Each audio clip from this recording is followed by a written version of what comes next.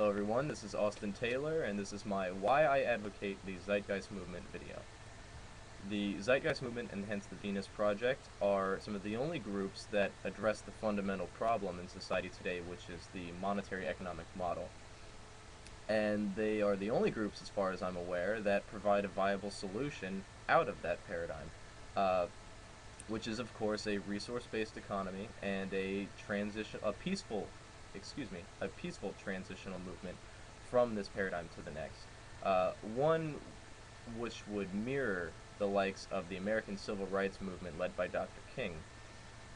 Right now, we are moving from a individual blame approach in the social sciences to more of a system blame approach, where the science over the past few years and the past couple decades is beginning to show more and more that the behaviors and the modes of thinking that people have are derived from the society itself, from the culture, not from their genes and so forth.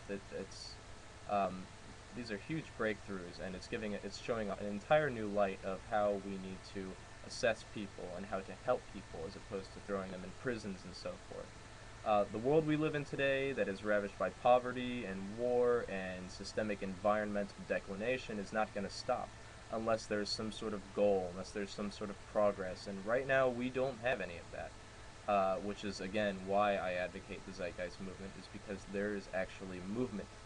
There's actually unilinear building of relationships and so forth, which we're not seeing with any other groups. Any other activist organization today, where they have their place, they do good things, but they are band-aids in a way. They take care of little individual scenarios.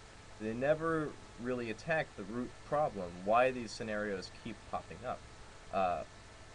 So unless we want to see a world where in the next couple generations everything is gone completely to shit, then something needs to happen. Whether the Zeitgeist Movement and other groups unify in a way, something needs to happen, which is again why I advocate the Zeitgeist Movement and the Venus Project. Thank you very much.